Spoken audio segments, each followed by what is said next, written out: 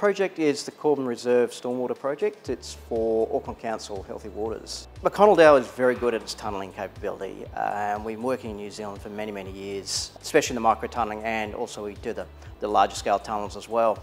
With this particular project though, we've got a team that has worked across a number of different projects. So we've done 51,000 man hours. So that's a combination of both the McConnell Dowell direct workforce, our office staff, and also the subcontractors that we utilise on the project. Our safety performance has been excellent on this project. You can apply by the rules, but the thing is you actually have to live the rules. Underground works involve a fairly rigorous set of regulations. You need to actually really know what you're doing down there. The project has 4 sites that the team need to manage daily. One of the benefits to the local area is the improvement of fish passage and water quality of the 2 streams.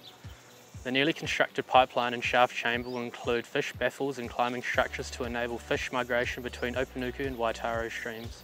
We've engaged acoustic specialists to carry out noise and vibration monitoring throughout the project to ensure we are compliant with resource consent conditions and ensure that local disruption is minimised. Social procurement is a big focus on this project as we want to encourage and support Maori and Pacifica businesses in the construction industry. Upskilling workers is another key element of this project.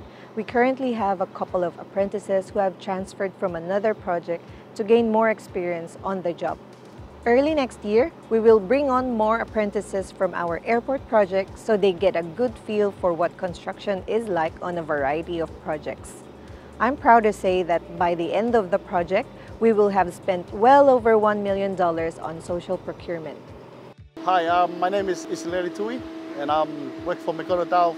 It's almost 10 years now. This project, to be honest, this is the fastest one when we're mining and pushing the pipes. Everything here is going well. With this tunnelling operation, that was originally set up as a 24-hour operation. Now, part of that is we need to monitor is actually the fatigue management for the guys.